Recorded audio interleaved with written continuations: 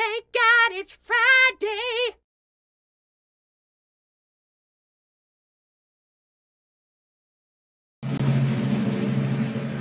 I pledge allegiance to the flag of the United States of America and to the republic for which it stands, one nation, under God, indivisible, with liberty and justice for all.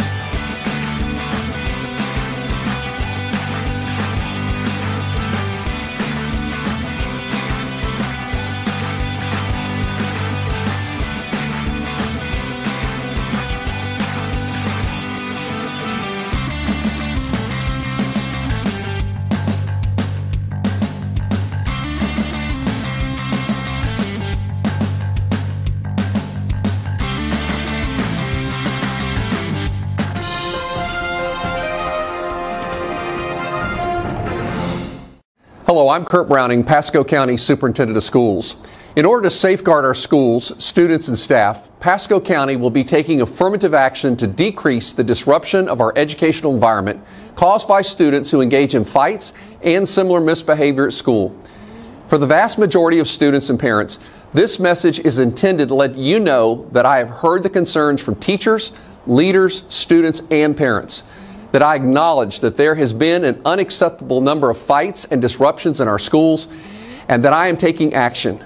For the small but significant number of students who engage in fights and serious misbehaviors, this message is a warning that a failure to behave appropriately in our schools will result in serious consequences. Starting today, Tuesday, March 22nd, we will no longer offer leniency when students engage in fights and similarly unacceptable behavior.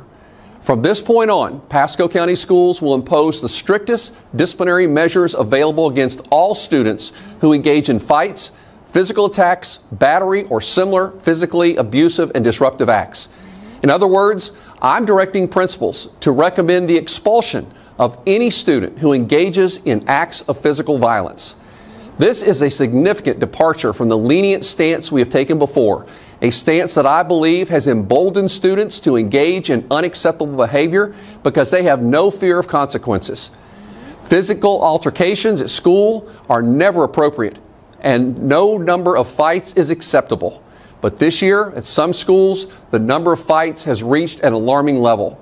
We must and we will put an end to it. Parents, I'm asking for your support. Please discuss with your students the acceptable and appropriate behavioral expectations in all school-related activities, including but not limited to the classroom and the bus.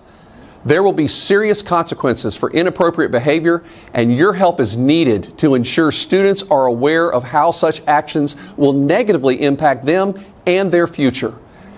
We have sent an email to all families and all staff, notifying everyone of the steps we are taking.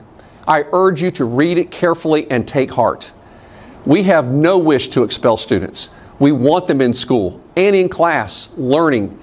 At the same time, we owe it to students and staff to do everything we can to ensure a safe learning environment free of violence and disruption. I am confident that working as a school community, we can preserve an orderly learning environment where students concentrate on learning and teachers concentrate on teaching. Thank you so much.